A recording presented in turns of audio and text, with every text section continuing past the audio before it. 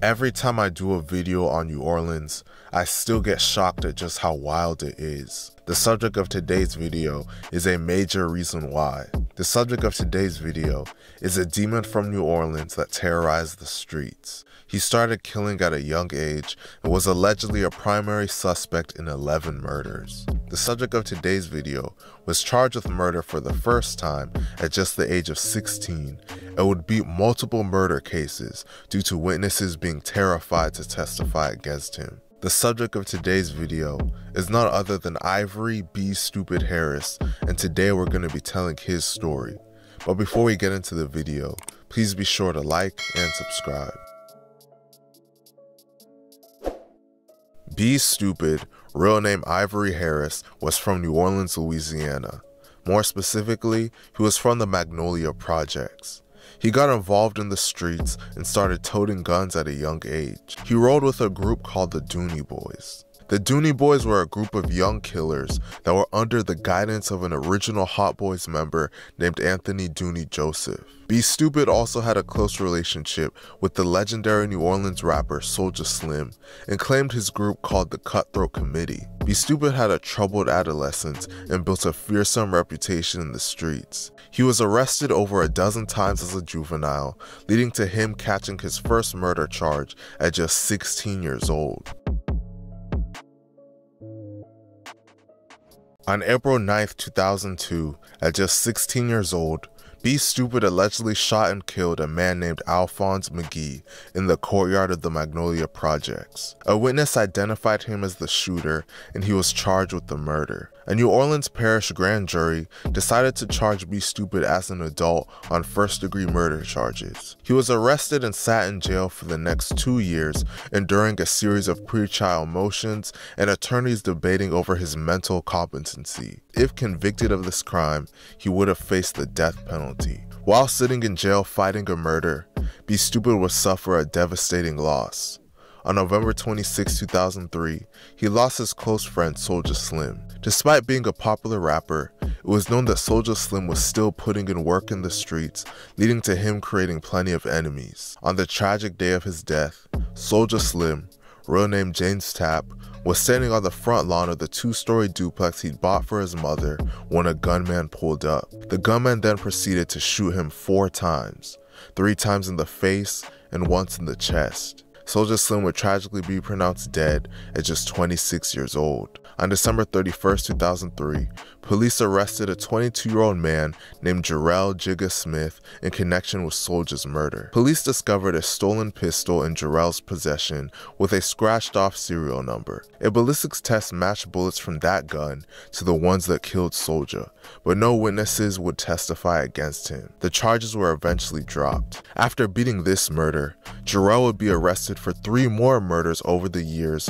but would beat each one due to a lack of witnesses and the New Orleans 60-day law, which requires the state to release a defendant who has not been charged with a crime after 60 days. Jarrell would ultimately be shot and killed on August 13, 2011. Things were looking bleak for B-Stupid, but miraculously, the tide turned in his favor. On June 10, 2004, the district attorney's office dropped the charges against him for Alphonse's murder after a key witness's identification was deemed inadmissible at trial. With his newfound freedom, B-Stupid would allegedly go on to claim another life. On May 12, 2005, a 30-year-old thrift store owner named Yoshio was shot and killed at a birthday party in the 2600 block of Phillips Street in Central City. B-Stupid would be charged with this murder on June 19, 2005. About 2 months after being charged, the charges would be dropped after a witness refused to cooperate. Although he beat another murder charge, B-Stupid was sent to prison in Shreveport, Louisiana for an aggravated battery case. While in prison, a natural disaster would destroy his hometown of New Orleans. In August of 2005, a tropical cyclone called Hurricane Katrina struck the southeastern United States, but especially New Orleans. The hurricane and its aftermath claimed more than 1,800 lives, and it ranked as the costliest natural disaster in United States history. It caused between $97.4 billion to $145.5 billion in damage. On November 3, 2005, B-Stupid was released from prison and, with his hometown in disarray, he decided to move. Following the devastation of Hurricane Katrina, a bunch of NOLA residents relocated to Houston, Texas. Unfortunately for the residents of Houston, the gangsters moved there as well and brought their beef with them. B-Stupid was one of them, and he would eventually catch a murder charge there. As I mentioned earlier, Soulja Slim, who B-Stupid was close to, was killed, and a man named Jarrell Smith was originally charged with the murder. Authorities believe that Jarrell, along with another man named Stephen Kennedy, were paid $10,000 to kill Soulja. While in Houston, B-Stupid would allegedly avenge Soulja's death. One of the people that B-Stupid hung around most was another member of the Dooney Boys and a known killer in his own right named Jerome Man Hampton. The two of them would go on drills together, and eventually they would catch up to one of Soulja Slim's alleged killers. On December 28, 2005, Stephen Kennedy was shot and killed. B-Stupid and Man were charged with this murder, and prosecutors claimed that they did it as get back for Soulja Slim. Despite the accusations against them, they would both somehow beat the case. Shortly after, B-Stupid would once again find himself linked to a murder.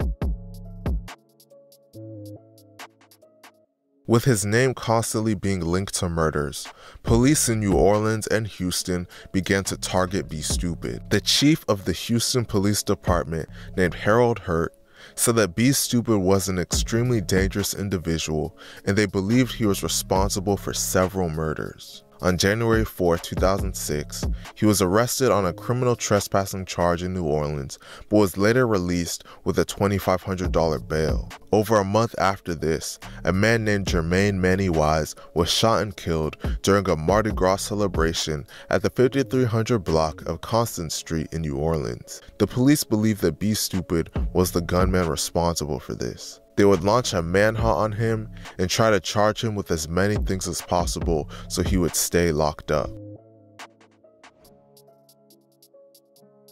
On March 19, 2006, members of the New Orleans Police Department and the Kenner Police Department arrested B-Stupid at a Kenner apartment complex using a warrant for Jermaine's murder. According to the police, B-Stupid had 3 1/2 ounces of heroin, 3 1/2 ounces of crack cocaine, a .45 caliber semi-automatic handgun, 2 loaded assault rifles, and $5,800 on him. The U.S. Attorney's Office said that B-Stupid boasted about being a drug dealer on his MySpace page. A man named Calvert Soulja McGhee with B-Stupid also was arrested. Police also discovered that B-Stupid had traveled between Houston and New Orleans between his release from the Shreveport jail and his arrest in the apartment. He used it as a base for dealing narcotics and keeping weapons. While in prison for these charges, B-Stupid smuggled a mobile phone into his cell so he could communicate with Calvert. He placed telephone calls asking for his associates to find the witness